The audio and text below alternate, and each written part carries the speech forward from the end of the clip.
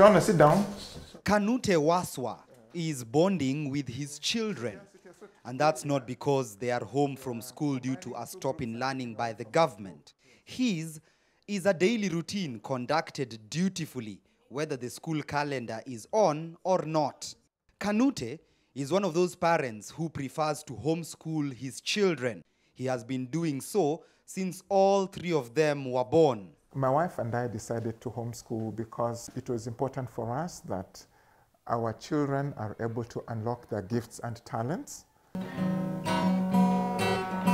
And the gifts and talents oozing from 14-year-old Shawana, 12-year-old Bungani, and 10-year-old Lakisha has seen the trio develop artistic prowess.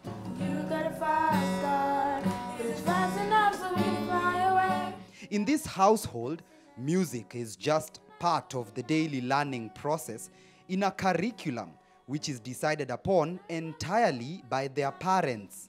There's no pressure, there's no grading. The thing I like most is that I can be myself and I don't have to compete against 49 others in a class. If it's something like maths, that would be dad.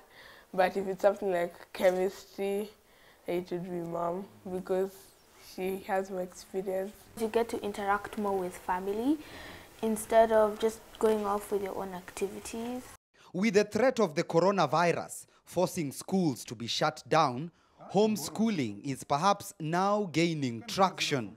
But the aspect of homeschooling is taking a whole new, different dimension, with homes now being converted into comfortable spaces where learning and play can be effected in the most productive manner.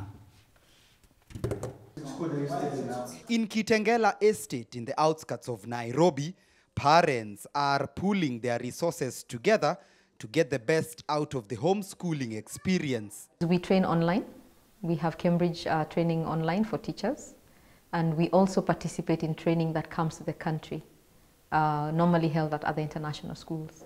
So as staff members, we would attend that kind of a training. Masinjue is the founder of the Rahma Home Study Group, where 10 children from about 4 different homesteads come together to be taught by their parents. 13-year-old Ethan Ngare is the oldest in the group and has already started learning about computer coding.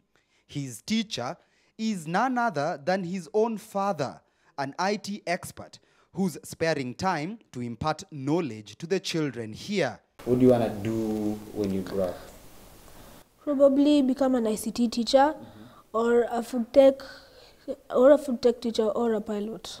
Between those three. The ratio of teacher to student is just good. It's 1 to 10. So the concentration on your child is actually very high. What are the ingredients we looked at? Magdalene Mbidi conducts a pastry class as part of a daily routine to instill practical lessons meant to help the children here. We said 3 cups of flour is equals what? 38 grams. The approach is practiced differently for different parents. Let's go, right?